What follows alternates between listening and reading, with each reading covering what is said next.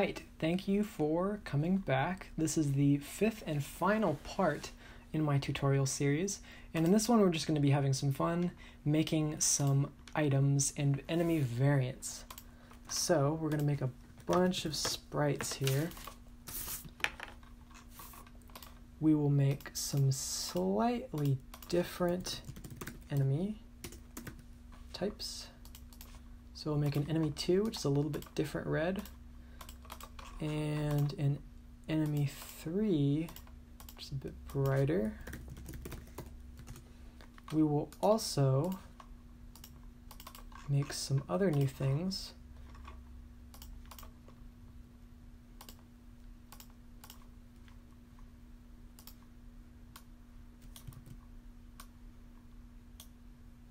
Bear with me here.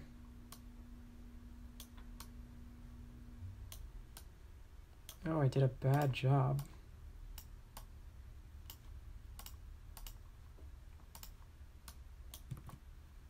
Alright, that looks pretty centered. We're just making a nice little health pickup. There we go.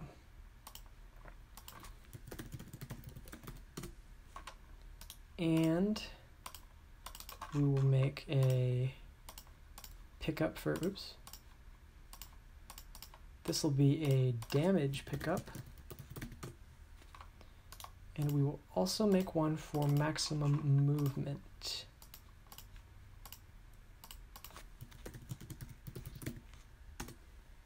Oh no.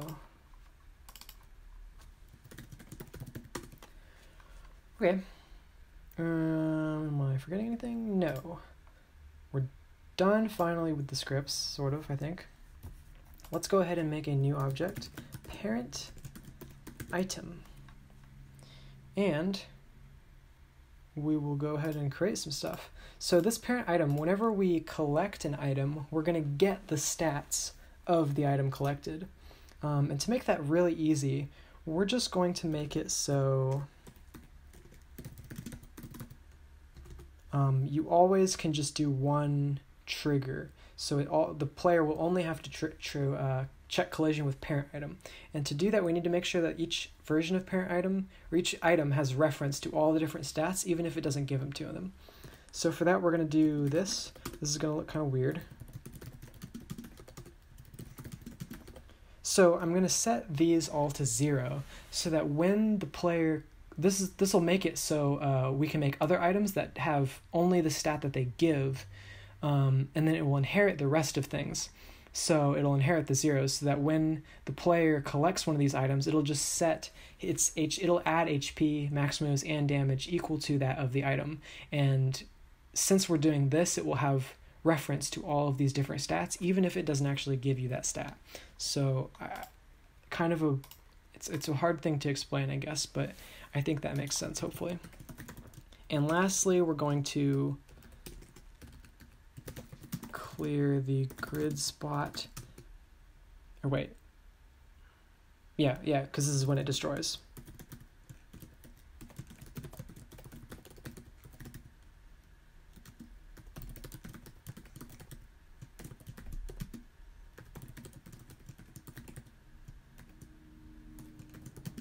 So this is just saying that when the item is removed, it'll be removed from the grid as well.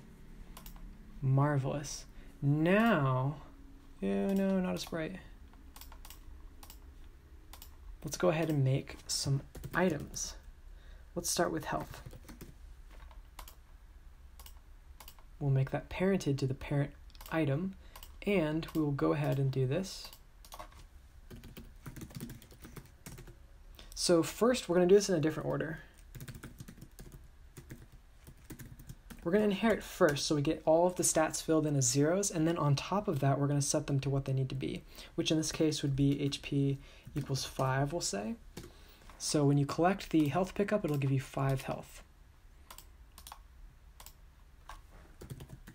Next, we'll do damage. So when you collect this, we'll give you 1 HP and 1 damage.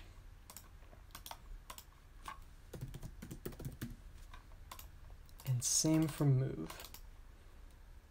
Don't get confused though, this is max moves. Max moves, not move. Okay, so that's that.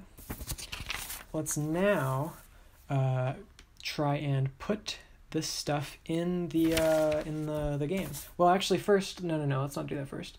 Let's make the player collision. I'm not doing anything fancy for these collisions. I'm just using the GameMaker in-baked collision system because it's just not necessary to do it otherwise.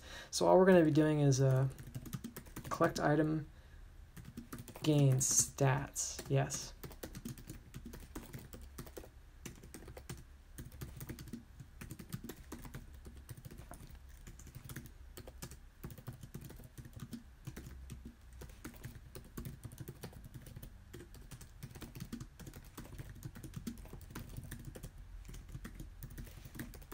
So hopefully this makes sense. I'm just adding all of the stats of that item that I collected.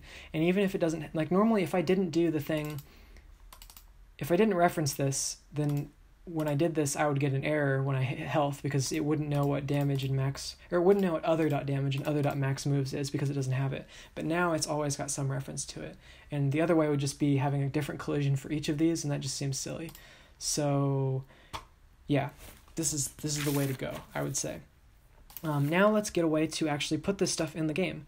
And while we're at it, we will go on ahead and make some progression systems. So let's start with level equals 0. So we're going to start at a level, and we'll also have like a difficulty type thing. So enemy inc, this is just enemy increment. So with every level, you'll get as many enemies as there are level plus the enemy increment. So now that's actually done. We're now going to go into populate. Move this down.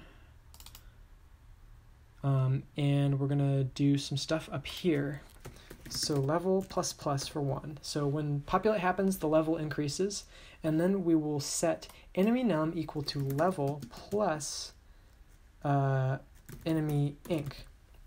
So this means it'll start out at like 3 enemies, I think, and then it'll go to 4, then 5, then 6, then 7, so on. And let's now make it so, did we ever make the other enemies? We didn't. Let's do that now, because it sounds fun. So let's make some more enemies. Like I said earlier, we made a really nice system where we can just modify our stats to our whim. So let's make this one just really healthy and annoying. And we should probably edit this one to make it a bit cooler. We'll give it some more damage. Maybe we'll just make this one really bad. No. Oh, so challenging. We'll do this. We'll make it fast but weak. And then this one, yeah, that one's good. And then we'll make an enemy 3, which will look like this. And it will be, this one will just be really bad. No, that just feels bad.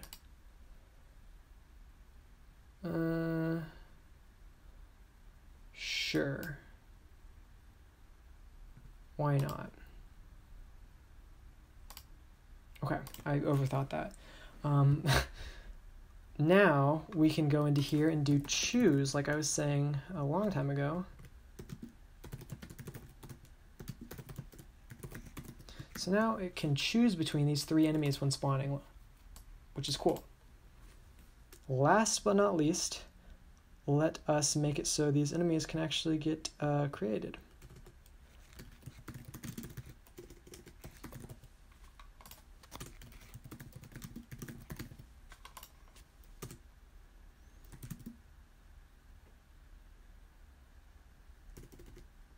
Oh, I've confused myself. Hold on.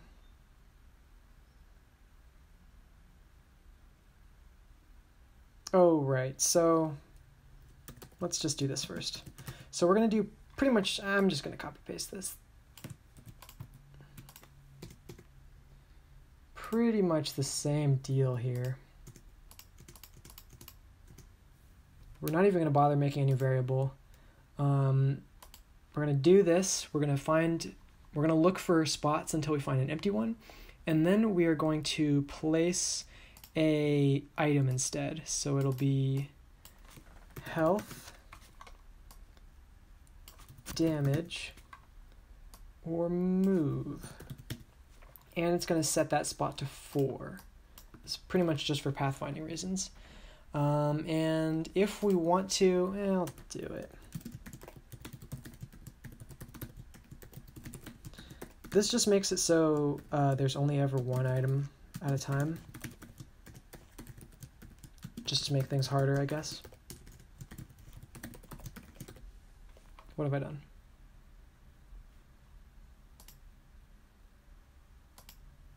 What have I done? No, really. Symbol 25? What?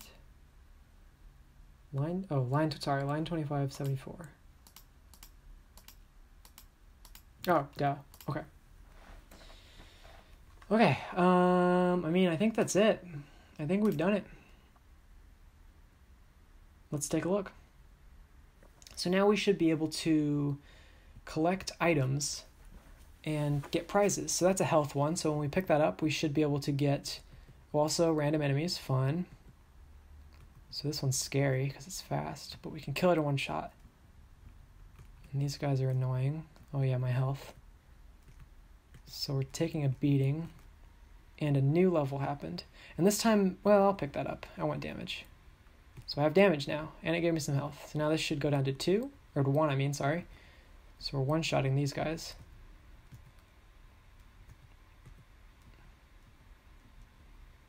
And then I will not pick up that item.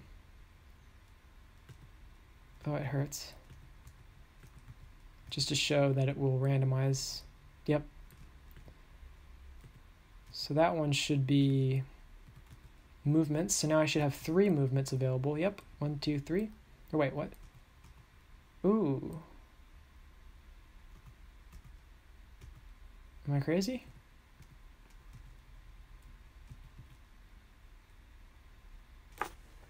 Hold on. 1, 2. 1, 2. 1, 2. 1, 2. I want that. Okay, so now I should be able to do 3. 1, 2, 3. Okay, it's working. I don't know what was happening there. Anyways, I hope that you have enjoyed this. That is the end of my tutorial. This is it. There are a number of things I didn't cover, such as, UI, various interfaces, saving, other things, making the game fun. It's not very fun as is, but that's not my job, that's yours. So I hope that this is useful to at least one person. And, yeah, I hope you learned something, I guess. Maybe? I don't know.